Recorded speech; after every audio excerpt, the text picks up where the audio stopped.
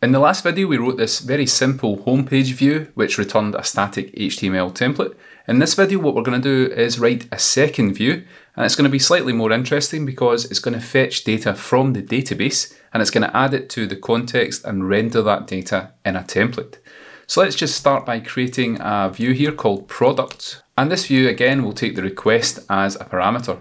Now the difference between the previous one and this one is that this view will need to access the database. So what we're going to do is we're going to fetch all of the products using the product.objects.all query. And of course we need to import the product model, and we can do that at the top.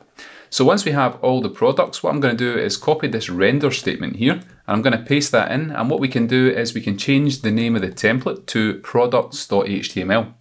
Now products.html is a simple template that I've created, and we're going to work on that in a second. And what we can also do is specify a context dictionary. So I'm going to add a key of products here, and that's going to map to the products that we pulled out of the database on line 10. We can then take that context and we can add it to the render statement as a third parameter. Now this means that we have a list of products that we can then iterate over in products.html. So if we go to this, we're again extending the base template at the top, and we have a content block here. Now when we have a query set of objects from the database, we can iterate over them if they're in the template context. So for each product in the list of products, we're going to perform some kind of action in a template for loop. Now again, all of this is just setup code so we can write some tests, but what we're going to do if we do have a list of products, for each one of them, we're going to render out the product's name in a simple paragraph tag, so nothing special going on here at all. If we look at models.py and go to the product model, the product has a name, it also has a price and a stock count. We're just going to render the name here, and then we can use the empty alternative if we don't have anything in the loop to render out something different here. So if we don't have any products in the database, let's just give a message here of no products available. So now that we've written a view and we have a template here that's going to list out the name of every single product, what we can also do is go to the project urls.py file, and we're going to add another path here. So let's give it a URL of /products, and that's going to map to views.products. Now I'm also going to give this a name. Let's give it a name of products here, and that means we can reference this URL using the reverse function in Python, and we're going to do that within our tests. Now there's a couple of things we want to do in the test that we weren't able to do in the test for the homepage view here. And the most important one is making sure that the context contains the expected data. So the context is something you pass to the template so that it can render dynamic information in the HTML output, and then send that response back to the client. We're going to check the context in this products endpoint. So what we're going to do now is go to our tests directory that we've been working with, and we're going to go to test.views.py. Now we wrote a very simple test class in the last video, and that inherited from the simple test case. But because we need database access for this new view, we're going to inherit from the test case instead. So let's create a second class in this file, and we're going to call this class test products page, and it's going to inherit from the Django test case class. And we're going to define a setup method here, and that's going to take self as a parameter. And I want to create two objects in the database here within the setup method. So we're going to call product.objects.create, and we're going to give the product a name of laptop and a price of 1000. And as you can see in VS Code, we need to import the product model. So let's go to the top of this test file and import the product. And if we go back to the function, I'm going to create a second product here. So let's copy that line below, and let's change the name to phone, and I'm going to give this one a price of 800. So remember from before that the code in the setup method is going to be called before every single test method in this class. So let's now start writing some test methods here. And again, we want to make sure the correct template is used. So we're going to create a test method here called test products uses the correct template. And what we're going to do here is again use the test client to send a GET request to the products endpoint. That's going to give us back a response. So we're going to call self.client.get. And what I want to do here at the top is import Django's reverse function. So let's paste this in. From Django.urls, we import reverse. And then if we go back to the get function here, we can reverse the products URL that we have in the urls.py file. And if you're wondering where this comes from, let's go back to urls.py. This was the name that we gave to this given path in the Django application. So if you have a named path, you can refer to that using the reverse function, and it's going to return that path and then we're going to send a GET request to that in order to get this response. Now we want to make sure here that we're using products.html as the template for this response. So again, let's call that assertion method, assert template used, and we pass the response into that along with products.html. And that's going to ensure that the correct template is used for this given response. So let's clear the terminal at the bottom, and again, we're going to run this test. And we're getting a check constraint issue here that the stock needs to be greater than 0. So what I'm going to do is just add a stock count to these products. Let's set this one to 5. And I'm going to copy that, and we'll go to the line below, and we're going to set this one to 10. And then we can rerun the tests. So let's run that at the bottom. And now we have 3 tests, and they're all passing. So let's clear the terminal, and we're going to write a second test now underneath this one here.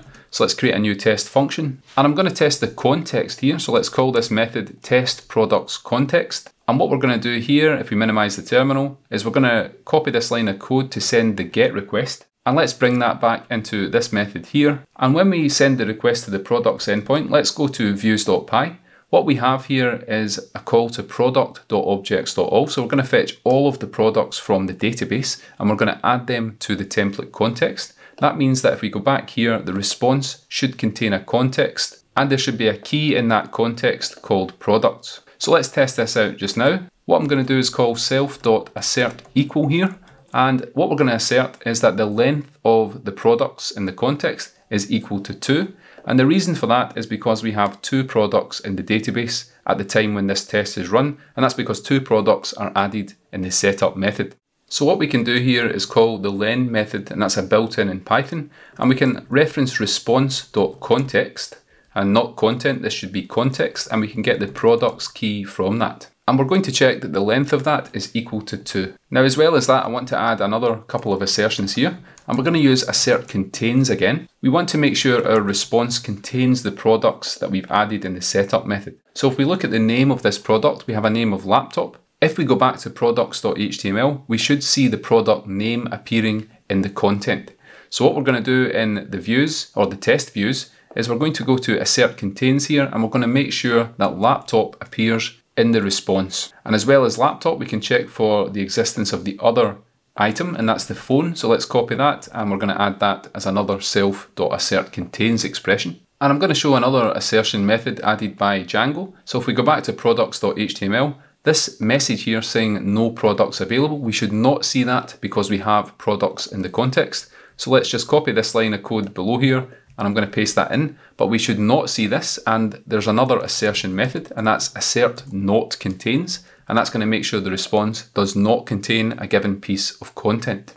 So let's go back to the terminal and rerun the test command. And you can see we have 4 tests, and they're all passing. Now I want to test the inverse of this products context method. In other words, I want to test what happens when we don't have any products in the database. So let's create a function here, or a method called test products view no products. And I could probably name this better. Basically, we're going to test what happens on the products view when we have no products in the database. Now what we're going to do to start with is delete any products that are in the database. So product.objects.all.delete will do that. And then we can test sending a request to the products endpoint and getting that response. So I'm going to copy that line of code, and let's bring that into our new method. And we can basically copy this and change self.assert not contains to self.assert contains. And let's get rid of not here. So basically the response should contain the message that there are no products available. And that's because we deleted all the products from the test database at the start of this test case. And I want to copy one more line of code, and it's the second line of code from the above method. And let's bring that into this method as well. So we're going to check the response.context, and we're going to get the products key here. We want to make sure that that is equal to 0, or at least the length of it is equal to 0. And that's because we no longer have any products in the database. So I'm going to remove some of these new lines at the end of the file. And what we're going to do is go back to the terminal, and let's clear this out and rerun the test command. And we now have 5 tests, and they're all passing. And if we want to run the entire test suite, let's clear the terminal. And what we can do is just run manage.py test. And we're not going to provide a path to any files. And that means all 11 tests in our Django project are going to run, and you can see that they're all passing. So that's going to be all for this video. In the next video, we're going to add a form class, and we're going to test submitting data using a post request. And we're going to write some test methods to make sure that that process works as expected. And if there are any problems with the submitted data, we're going to write tests to cover those cases as well. So that's been an introduction to testing views in Django. We'll move on to forms in the next video.